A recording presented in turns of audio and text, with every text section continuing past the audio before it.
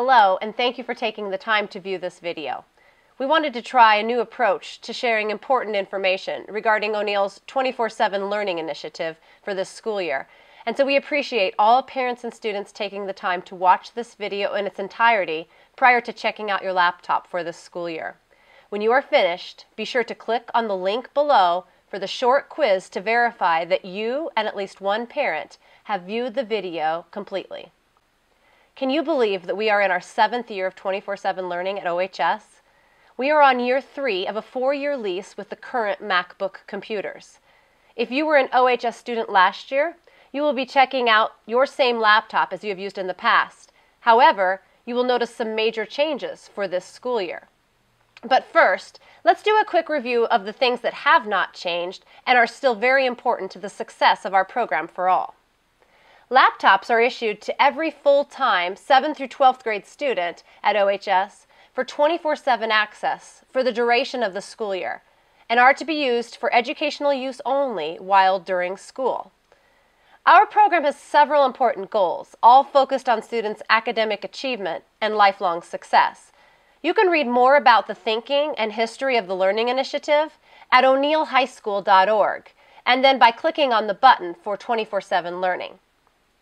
During school hours, the laptops should be used only for classwork, studying, communicating with teachers and students about schoolwork, writing, reading, researching, etc.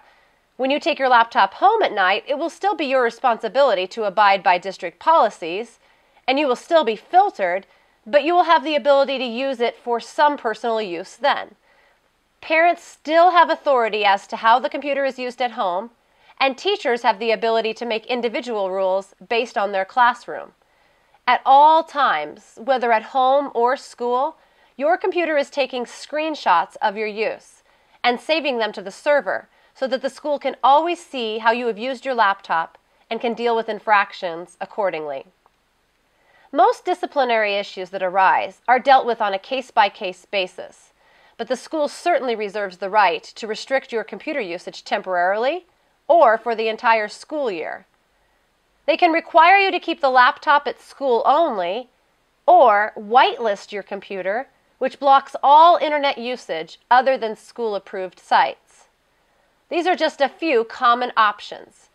The most frequent issues that will be dealt with include gaming and shopping during the school day instead of studying.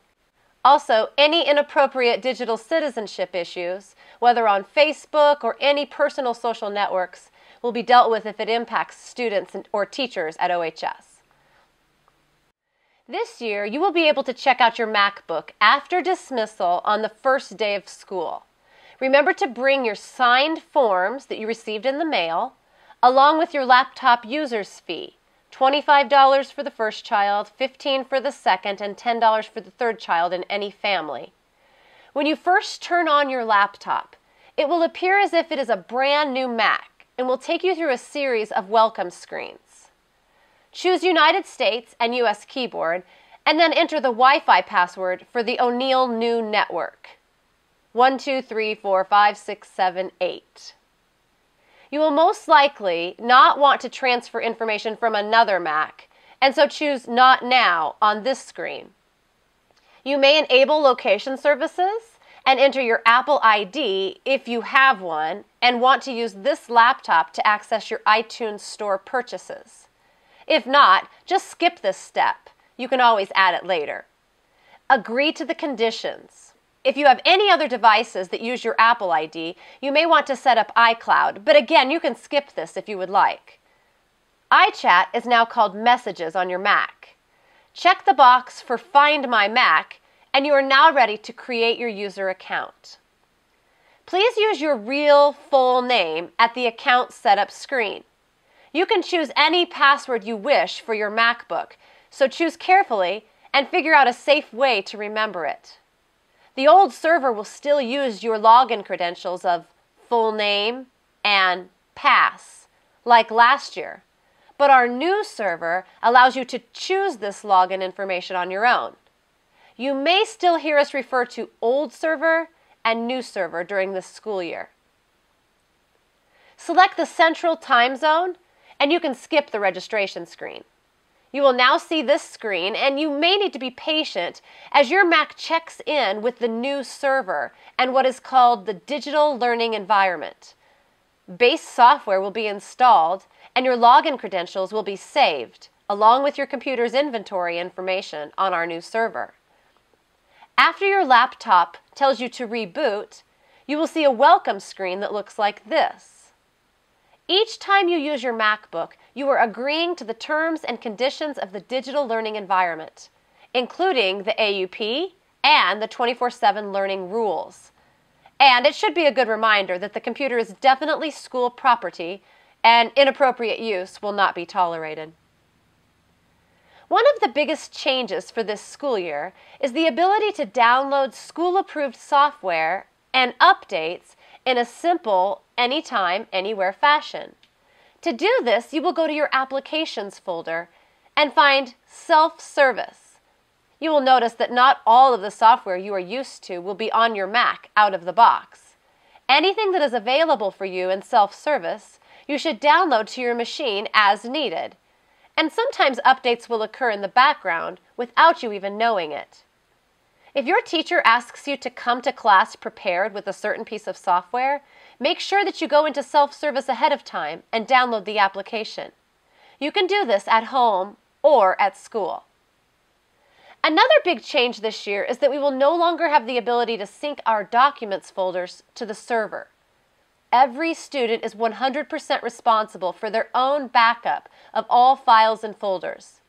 You should consider using one of the following options for storage and backup of any school or personal data. Consider a free cloud storage service, such as Google Drive or Dropbox. Maybe buy a personal USB drive. They can hold various sizes of information and back up the files of your choice. Or purchase a personal external hard drive. And you can use Time Machine software, which is built into the Mac, to back up your entire laptop. If you would like additional information on the options for saving your files, photos, music, and media, please ask. We are also excited to announce that we are switching from Angel to Blackboard during this school year. More information on this will be provided during school, but some of the improvements that we are most excited about include the ability for parents to log into a student's classes, better integration with mobile devices, and improved technical support. Using a school-issued laptop 24/7 as a high school student is an exciting opportunity, and yet it comes with added responsibility. To avoid damage and breakage, every student is required to carry their MacBook in the blue school-issued case at all times. Strap it in, zip it up, and do not stuff the case full of additional stuff that could add unneeded pressure on the laptop. This is not to be used as your book bag. Never leave your laptop laying somewhere where it could get stepped on or hit by something else. It may sound obvious, but the majority of the damages to laptops that we see come from small accidents and could be avoided with a little more care. If you do cause damage to your laptop during the time it is checked out to you, this is the expected procedure. Alert Mrs. Morrow, myself, or Mr. Bowler immediately after you notice the damage. If your MacBook needs to be sent in for repair, we will get you a loaner computer ready. But remember that it will not sync your documents like it has in the past. Common damages include dented corners, cracked screens, and liquid spills. If the damage is your responsibility, it typically costs you $75 for the first accident and $200 for the next. If the damage is intentional, you will be responsible for the entire repair cost. Total computer replacement cost is nearly $1,000. You are expected to check in your MacBook in May in exactly the same condition that it was issued to you. Missing keys, shoulder straps, or missing luggage tags will all result in additional fines that you will need to pay at that time. Power cords carry a replacement cost of $50, which you will be responsible for if you do lose yours. And so, in conclusion, welcome to another exciting year of 24/7 learning at O'Neill Public School. If you have any questions or concerns of any kind, Be sure to visit the 24/7 homepage that's linked in the sidebar of the o'neillhighschool.org site. Or you can always email or iChat me at mrsmorrow@me.com. Every year is an adventure, and each year's journey seems to top the last. Let's make this one no exception. Together we can accomplish more than we ever dreamed possible. Thank you.